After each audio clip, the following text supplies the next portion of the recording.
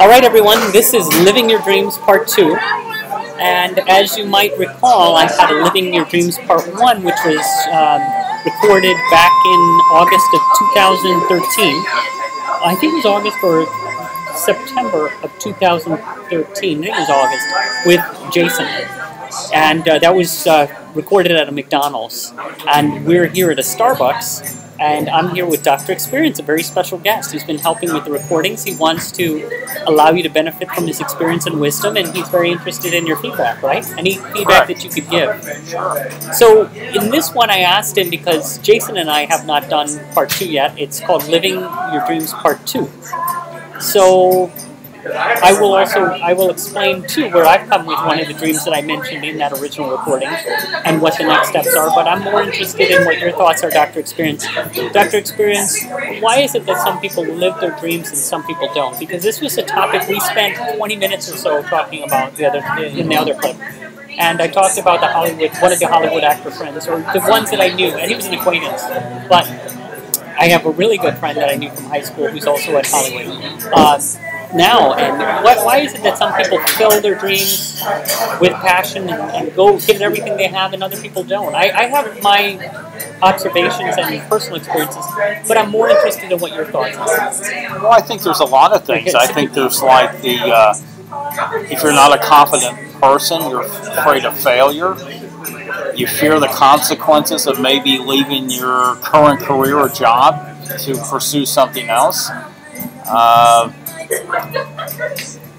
mean, there's a lot of factors involved. Basically, do you feel you have the abilities to do something else? Are you too comfortable in your setting? I know people that don't even like to travel because they don't like to leave their hometown. Oh, I have a lot of people that I've known like that. And then there are people that do. There's a comfort level there. So you have to go out of your comfort zone. But they don't have... Okay, those people are okay doing it. Some people are totally content with it. Right. And a lot of it comes down to pure laziness. But how is that tied into living your dream? So, for example, if you want to have a family, right, you want to have the 9-to-5 job, and you want to stay in your hometown with your network, how's that not living your dream? Now, if that's your dream, fine. But what you're speaking of is somebody who's pursuing a career in music or acting or an athletic career. Or anything. Anything. You have to go outside your comfort level. And you have to work hard at it. I mean, look what you've done at the gym. Oh, thank you. And do you want to fill everybody in? What happened? Well, you came into the gym probably before I knew you, and basically wanted to rebuild your body, which you did, and you're in the process of, lose body fat.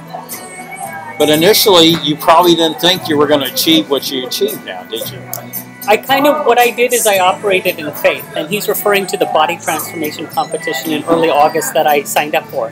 One of the trainers there, who later became my trainer during that session, a gal by the name of Amanda, she encouraged me, and what helped was that she believed that I could do it. I didn't know what was going to happen because I'd never done anything like it.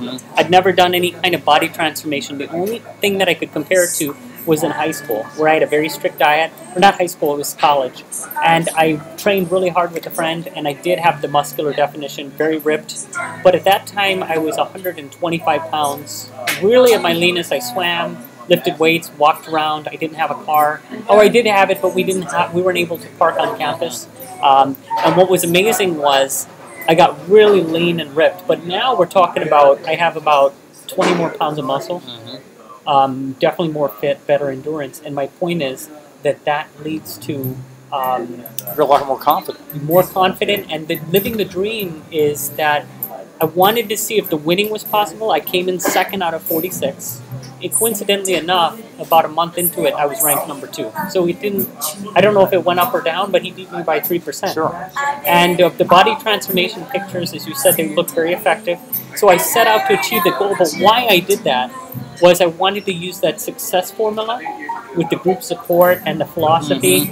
If I could do something else in music or something else, and the answer is yes. That if anything that you want to do, and that you could use the success in one area of your life to capitalize in another area. And I think it's another so key is trying to be successful, you have to be patient. It's not going to happen overnight. It's Why not. is that? It just takes time. It takes time for anything.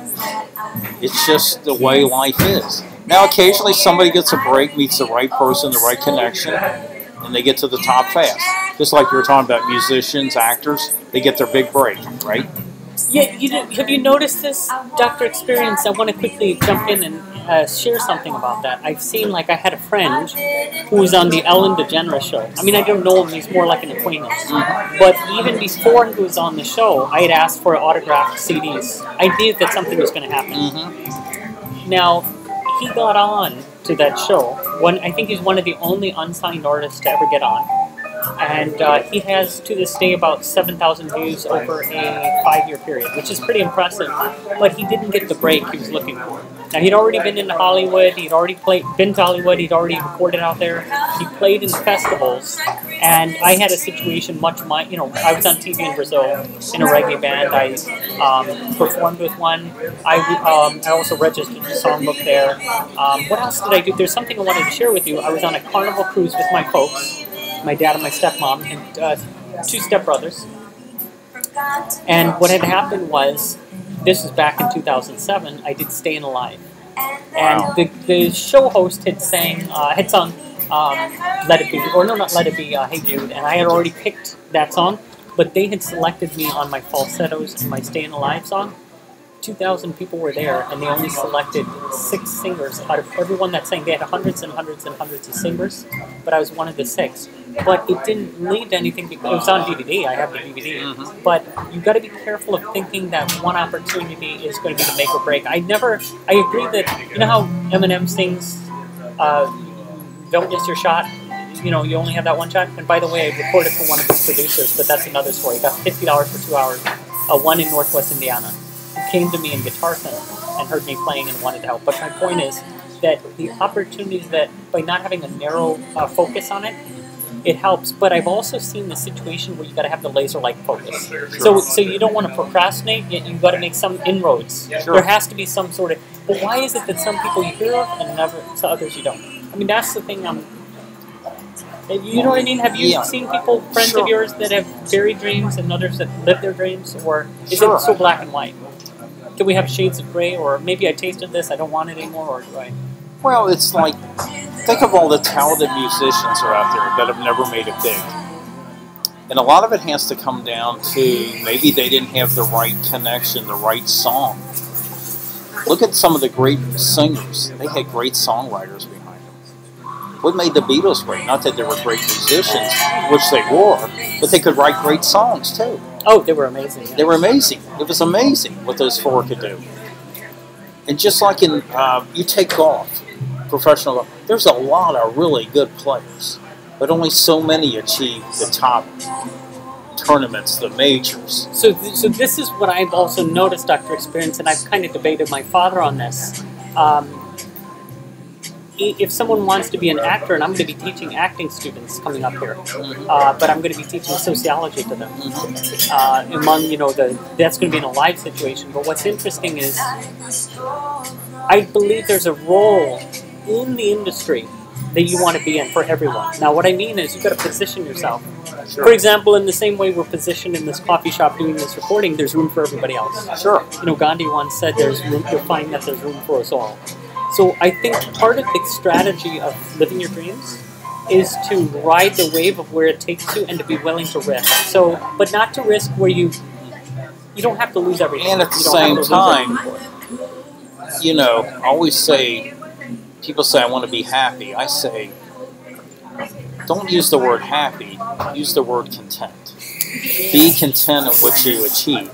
Maybe you didn't reach the highest peak in that profession, but be content with what you have.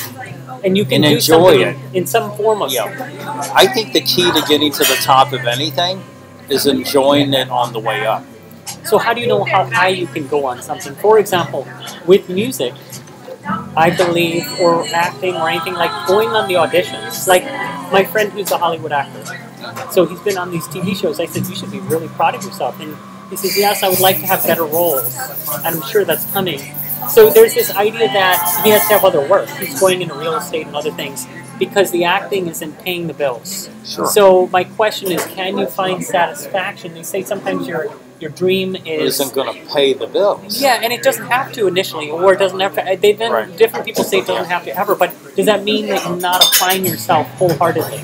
No, because a lot of things that are going to make you happy, what you achieve, aren't going to pay the big bucks. So what do you recommend for everyone out there that's like maybe puzzled, maybe they're pursuing a career and they want How many of us really get to do a profession we really love? Not many of us do. Well, I'm teaching. I love it. You love it. I would not quit even if I became a billionaire, right. from music or whatever. Right.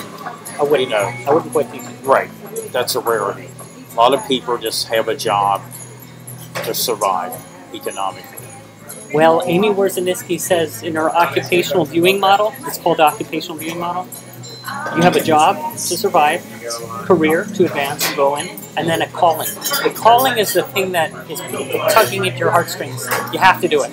Before you die, you got to do it. You got to do it, right. So what are your thoughts? Do you think people have this? If you don't have a lot of life experience, can somebody be 18 years old and know this is what they want? I've seen people do it. Do that, right. I've seen people do it, and I've a lot of youngsters in their 20s, so I don't want to say that youngsters, but I'm just saying that they don't know that what they want to do because they don't have the life experience to do. Sure, right, sure. So how do you clarify? You've got a lot of opportunities, a lot of things. What do you do? I think you become more balanced. You try a lot of things. Morris, don't set your sights on one thing. I mean, if you really know what you want to do, work hard at it. But basically, have balance in life. Try a lot of different things. Just like we talked earlier about meeting different people. Don't limit yourself to just a small group of friends. Go outside that group. Try different things. How many times have you tried something? You said, man, I never thought I'd enjoy doing this so much until I did. You never thought you enjoyed being in the gym so much, did you? No, I did. Did you? Okay. It was actually my dream when I had been doing all these seminars. I did all these seminars throughout the day for different classes.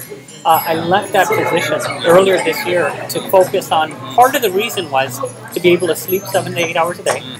It was a dream of mine to sleep normal hours again, and then to train for 2 to 3 hours. I ended up training 2 to 4 hours. Now I'm doing 90 minutes. Tomorrow I'm going to do 2 to 3 hours.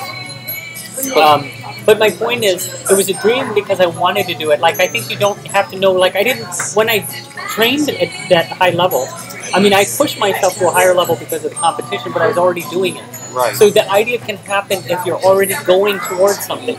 Like, you didn't know that, this is going to lead to this. When I started playing guitar, I didn't know that would lead to blues guitar. Initially, I was songwriting. Then I had this blues guitar phase. I played in Brazil with a band. I learned 15 songs in one night because it was it. And we played in a shopping plaza. I had the recording. I still have the tape somewhere. And what's interesting is then I had the interesting thing was then that led to something else. Like later on in California, I was on stage at an open mic, and there was a blues guy, like a giant from the area, and he watched me and another guy, and I had my dress shirt on, and I had my one guitar that I had, and I played, and I looked at the other guy, and we played. It was a dream. It was a dream that I was living. But what happened was then it shifted to songwriting. I got into the reggae, and then I registered the songbook in 2002, and now there's this natural evolution to where I don't want to have to be just a blues guitar. Like, it's going to be one song. It's like a tapestry. See, I believe your dream changes, and I hit on this before. Your dream changes. So you mentioned you're in your 50s. I'm in my late 30s. So where I'm going to be in 10 years, where you're going to be in 10 years is different from where we are now because your dream is going to change with your life experiences. So we've got to get a move on. We got to get a move on for the dream. That's true, because things you loved to do when you were younger, you've lost the passion for. Why? How do you know if you still want to revisit it? Why is the passion gone in certain cases? In certain cases, it's not.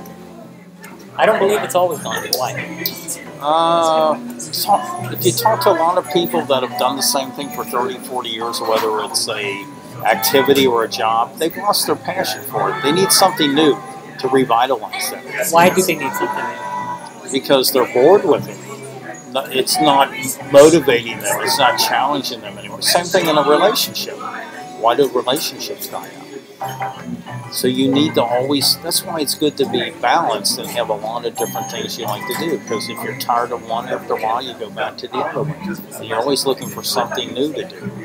That's why when you travel, maybe not go back. You know, we all have a habit of going back to the same places we really like. Right. But it's amazing if you broaden your horizons and travel somewhere. You're like, man, I'm glad I came here. Well, this is where I agree, and I want to add something too. I believe what I'm noticing as you become aware, and I talk about this in different psychology courses. There's a developmental psych course where I've talked about this. That you've also talked about this. That the number of years, and my father has also, the number of years as you approach middle age or in middle age, you start realizing you don't want to fritter around with your time. So in other words, you have certain non-negotiables in your life, so you could be open to new experiences. If you don't see how they relate, then I understand maybe the universe is trying to tell you something, but you should also feel it in your heart, that connection. You should be open, yet there should be that divine intuition, kind of intuition guiding you and pulling you, like you know if it feels right. Where you need to go. Yeah, because see, what I'm noticing is you could still spin your wheels, and then the work still has to be done. Sure. So, for example, if you know there's certain things that need to be done, yes, I've heard it said, and Joel Osteen talks about this on his broadcast, which I love, by the way, on Sirius, I think it's 128 or 129, and I listen to him every day, and he talks about this idea that God can get you from A to B like that, and I agree. Sure. However, you still need the preparation. The bodybuilding, the transformation competition took 90 days of hard work. I couldn't get around the hard work. Sure. Dr. Phil always says that you can't replace the hard work. Because it's more gratifying if you had to work hard to get it. No, how would I win it? How would I win it in one day? You could.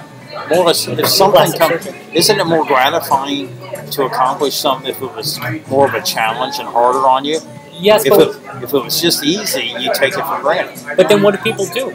They don't get started. They don't get started because they want it to be easy, and they're not motivated. But why does the passion fizzle if it's not that? If that's not the reason? Well, I just feel there's a lot of people out there that aren't passionate about too much of anything. Why not? Because I think it's this day of entitlement. You know, everybody wants everything now. Easy. But how do you find your passion? I have a lot of students asking me, a lot of people say, I don't know what I'm interested in. I'll tell you what it is for me.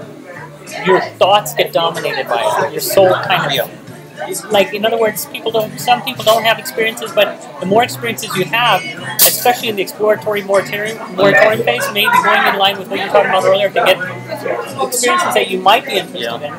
I also noticed that what you focus in on tends to lead to, it constantly, like the reticular activating system in your brain stems, which is responsible for goal setting, energy arousal, and sleep, helps you to organize.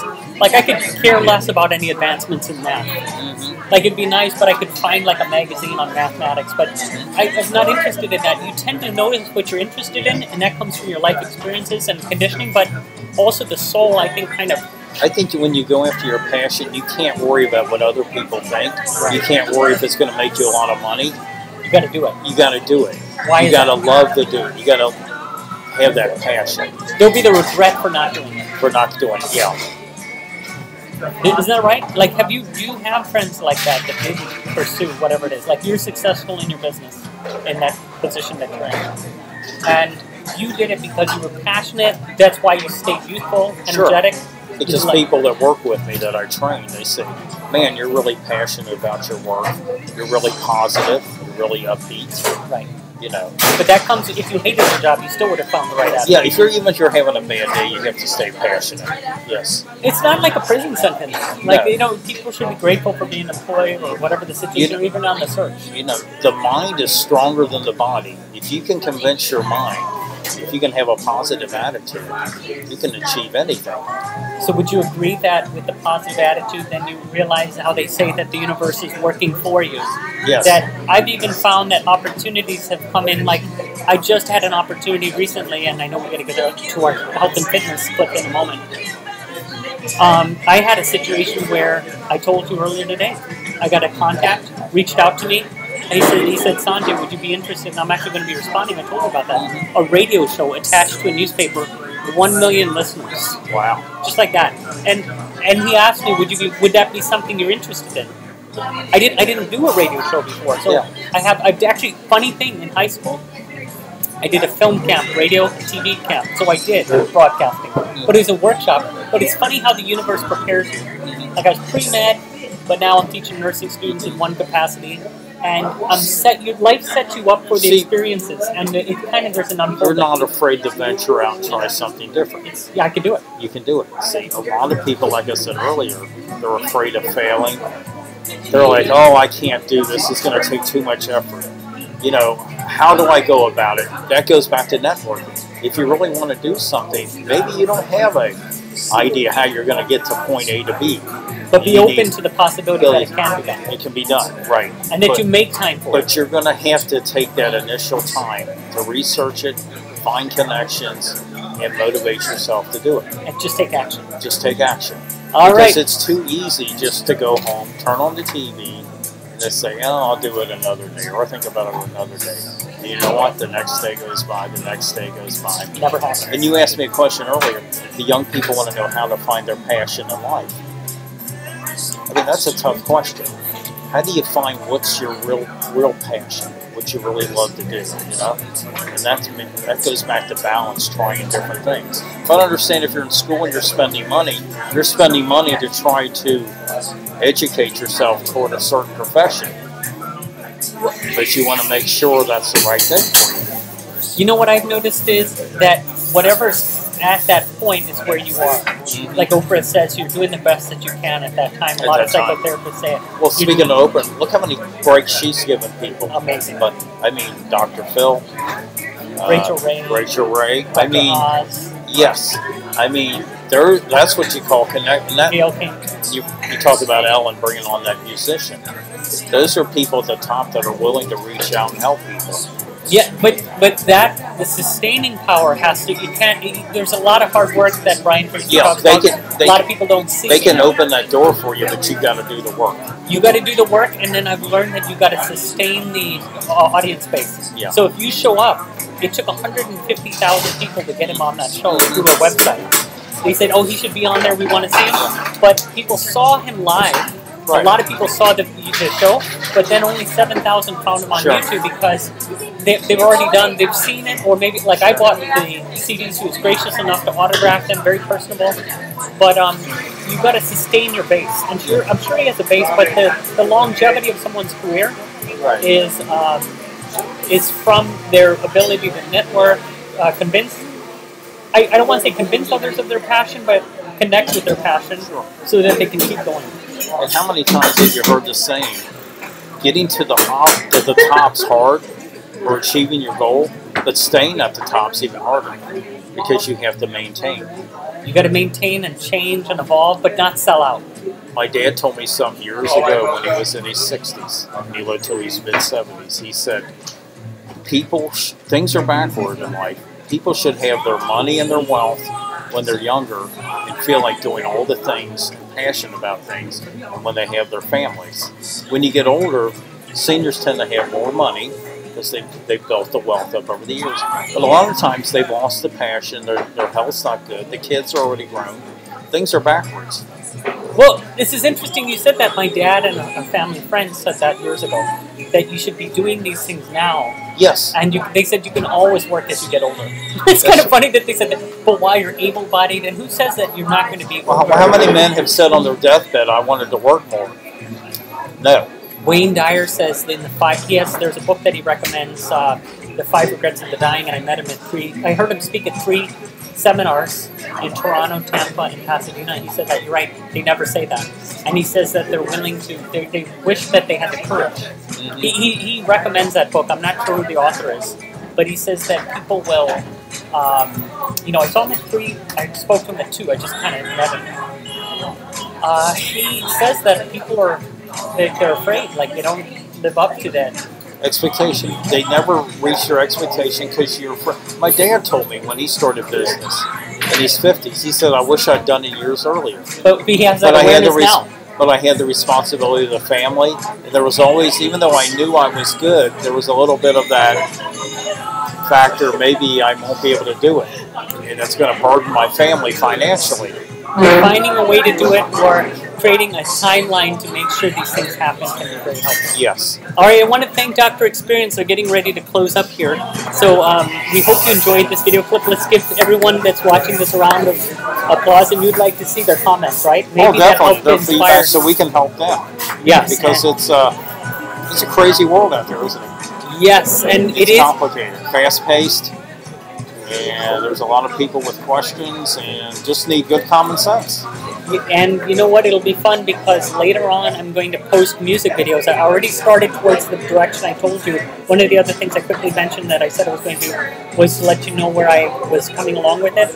I put 3 rough drafts of my songs for somebody who wanted to see them. So they're already starting to get views, and one person who had some sort of contact to songwriting competitions told me to send one of the songs in, which I got to record. And then there's next year I'm going to do, next 1 to 2 years I'm going to be recording them. I've already started assembling what I need, and I'm mapping out the plan. So I'm creating the strategy, but hopefully that inspires you as well, so check those out. Thank you again, Dr. Experience. As you know, you're an inspiration to me and everybody else watching, and we want to thank you all here.